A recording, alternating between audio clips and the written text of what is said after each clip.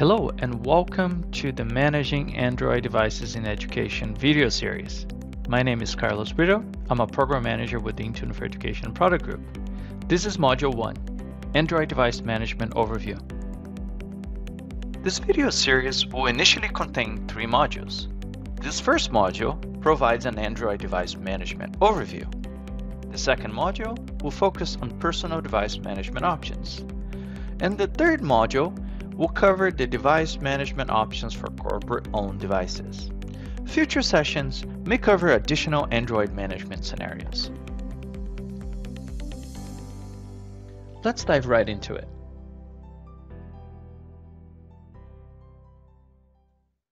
Microsoft Intune offers 2 distinct management approaches: Mobile Application Management or MAM, and Mobile Device Management or MDM. With mobile application management, it's all about managing the applications to control and protect how corporate data is used and shared. We can secure applications as well as their content. For example, we can configure an application protection policy for the Outlook mobile application to prevent users from copying corporate data to applications that are not managed.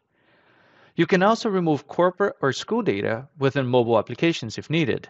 And the great news is that for applications that support both personal and corporate accounts, app protection policies will only apply to the corporate account on managed apps. While mobile application management is more commonly used with personal devices or BYOD, mobile device management is more commonly used for corporate or school-owned devices. With mobile device management, devices are enrolled into Intune, and once they are enrolled, we can provision settings and applications.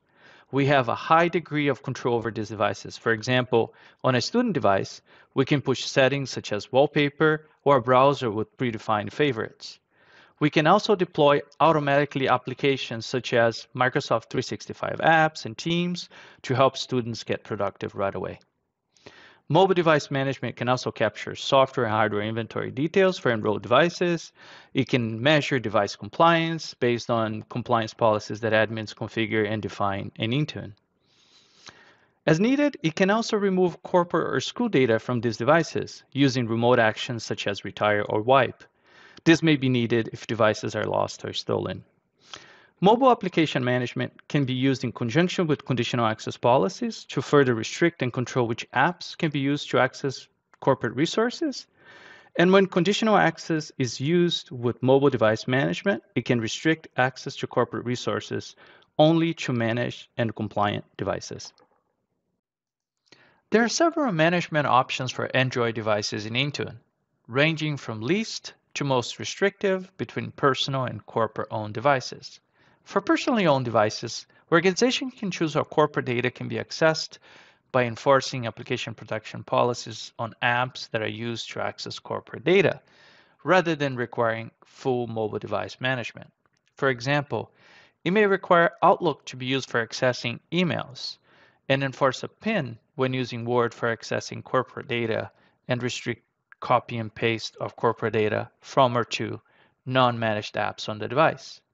In contrast, some organizations may require devices to be enrolled into mobile device management in order to gain greater control over device compliance and to be able to deploy corporate apps, certificates, and enforce restrictions on personal devices. With the Android Enterprise personally owned with work profile option, there is clear separation between personal and corporate data on the device, and only the corporate portion of the device can be managed. Now let's move over to the corporate-owned management options for Android. Starting with corporate-owned with work profile. This option allows for the entire device to be managed, but similar to the personally owned with work profile option, it provides clear separation between work and personal profiles on the device. This option is still in preview, so we'll not be covering this option further in this video series. The next option is the Android Enterprise Fully Managed User option, where unlike the previous option, everything is considered corporate. This is an option that's best suited for one-to-one scenarios where an end user is directly assigned to a specific device. Finally, the last option, which is the Android Enterprise Dedicated Device, is the most restriction option of all of the corporate-owned device options, and is most suited for single-purpose devices or shared device scenarios where devices are locked down into a single app or a limited set of apps in a kiosk configuration. Just as with the fully managed option, this option allows complete management capabilities over the entire device. Unlike the personal device management options, all of the corporate-owned options require a device reset to get started, as devices can only be onboarded from the initial device setup experience. There's also no migration path between the various corporate-owned management options without a device reset. Application protection policies can be used by itself, or it can also be used in conjunction with any of the mobile device management options described here. Here's how you can get started with mobile application management. Even though devices are not getting enrolled into mobile device management, users still need to have Intune licenses assigned to them in order to be able to leverage application protection policies. As we talked about earlier, application protection policies do not impact personal accounts on applications that support both corporate and personal accounts. Applications must be enabled to support app protection policies either by leveraging our SDK or the Intune wrapping tool. Microsoft first-party applications are natively enabled for app protection policies. Application protection policies must be created and targeted to user groups and target the applications intended to have them enforced. The company portal is required to be installed on Android devices to support app protection policies, but there's no need to launch or sign into the company portal app at all. It is also referred to as the broker app on Android devices because it enables app protection capabilities on those devices. One important note is that app protection policies are not supported on Android Enterprise dedicated devices because those devices are expected to be userless. These are the steps for enabling mobile device management for Android devices in Intune. The first step is to configure a managed Google Play account. We recommend creating a new Gmail account and setting the backup email on this account to a group in your IT department. You may also want to consider enabling two-factor authentication for increased security while adding additional owners to maintain redundancy. It is important to note that managed Google accounts cannot be used in this step.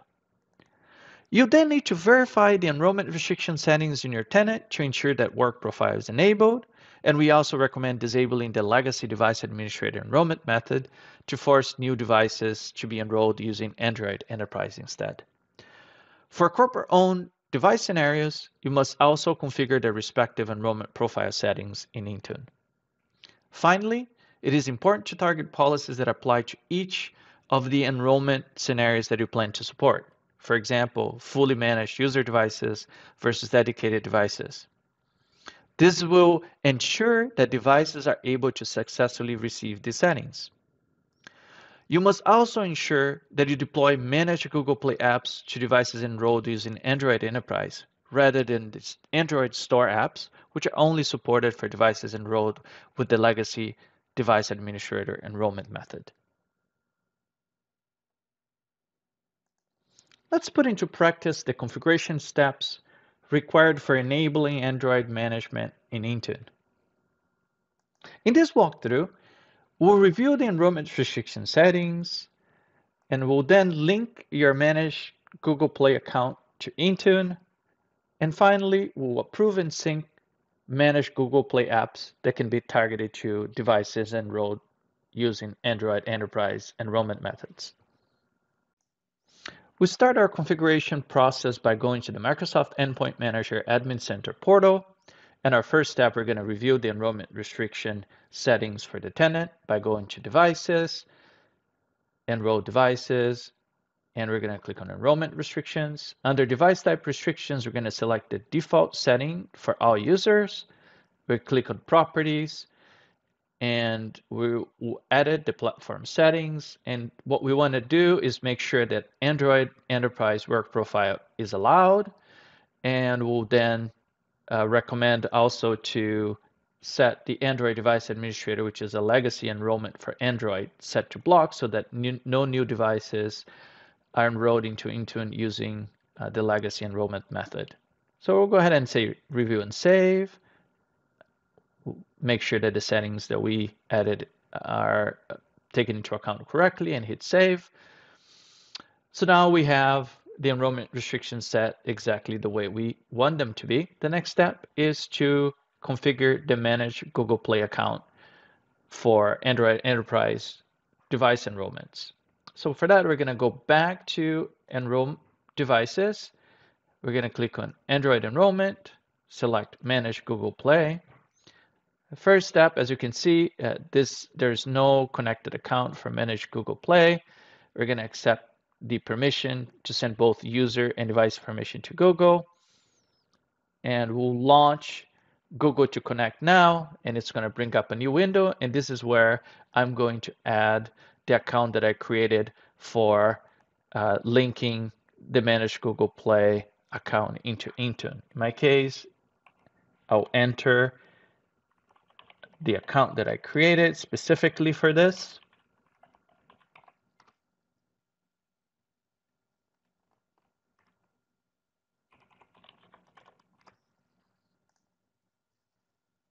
Next, you can go ahead and just select Get Started.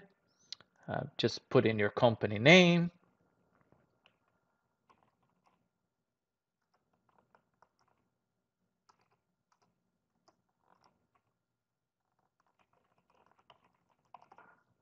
Select Next. There's no need to complete that information here, but you can if you'd like to. I have to accept and agree to the terms. I select Confirm. And all I have to do now is say Complete Registration, and this will complete the process of linking that account into Intune. As you can see, it transitioned to a setup state. And now let's walk through the steps of adding applications from the Google Play account into Intune and syncing them over so they can be used to be deployed to Android enterprise devices. So for that, we're going to go to Apps, Android. We're going to go ahead and say Add. Application type will be Manage Google Play. We'll select. So now I am going to add applications to this specific account that I have linked. So for example, let's choose Khan Academy. I'll select this specific application. I'll select Approve. And I'll need to review all the different permissions that I'm going to be approving for this specific applications. And I'll say Approve. And you'll be prompted if you want to keep getting asked as if permissions change for the application, or if permissions change, you're going to revoke and the app and have to re-request that again. So we'll select to just keep approved when app requests new permissions and say done, which is the default behavior. So now we simply can select the option to sync, and this application should then get synced into Intune. Another way that you can force the sync to occur more rapidly is you can go to Tenant Administration, you can go to Connectors and Tokens, and under the Android, you have the Manage Google Play, and you can also use this option to force another sync so that the apps can get synced from the Manage Google Play into Intune. So we're going to go ahead and go to Apps now. I'll go to Android, and now you can see that the Khan Academy app has been successfully added into Intune, and I can now successfully deploy this app to all my Android enterprise enrolled devices. That's it. Here are the different ways that you can enroll Android devices into Intune using Android Enterprise. For personal devices enrolled using personally owned with work profile enrollment option, the company portal is really the only way to get those devices into mobile device management. Corporate-owned device in areas such as fully managed and dedicated devices can use NFC, near-field communication, or token entry for Android devices with OS version 6.0 and above.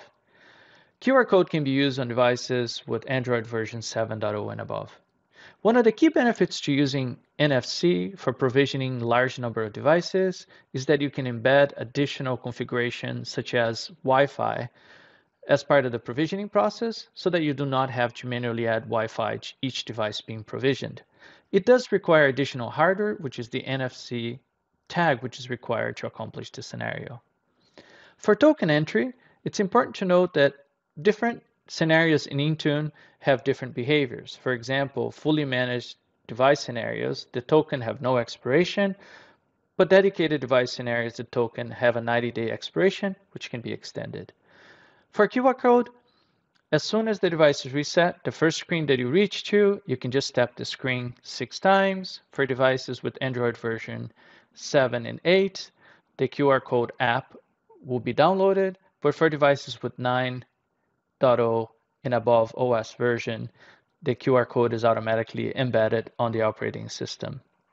You can also progress to the device configuration process, and when you get to the point where you're asked for a Google account, you can enter AFW setup, and that will trigger the flow where the QR code app is downloaded, similar to the flow for devices with Android 7.0 when using the QR code method.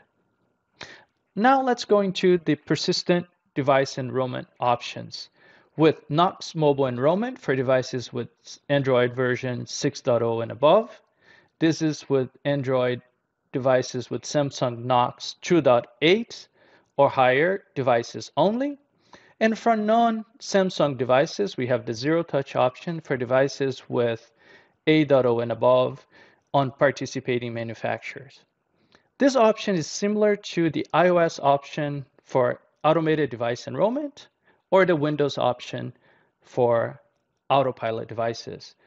Every time a device is reset, the device is pushed back into an automated enrollment flow, so the devices maintain the MDM enrollment no matter how many times they are reset.